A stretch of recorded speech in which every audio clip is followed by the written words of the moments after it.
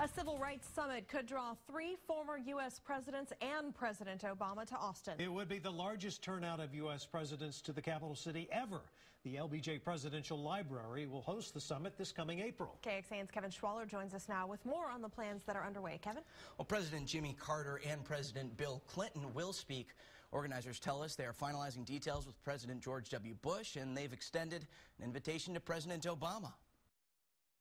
I'm about to sign into law the Civil Rights Act of 1964.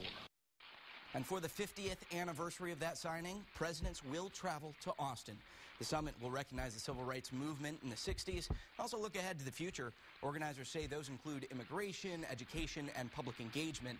Today we spoke with Wilhelmina Delco. She was the first African-American elected official in Austin. She also served in the state legislature. Delco remembers the security when then President Richard Nixon came to town in 1971 for the dedication of the LBJ Library.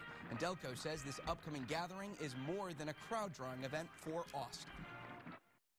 It isn't a matter of just accumulating people to use the restaurants or the hotels. It's to hear a message and to put in perspective what has gone before and where we have yet to go.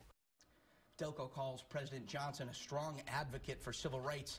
The summit runs from April 8th through the 10th.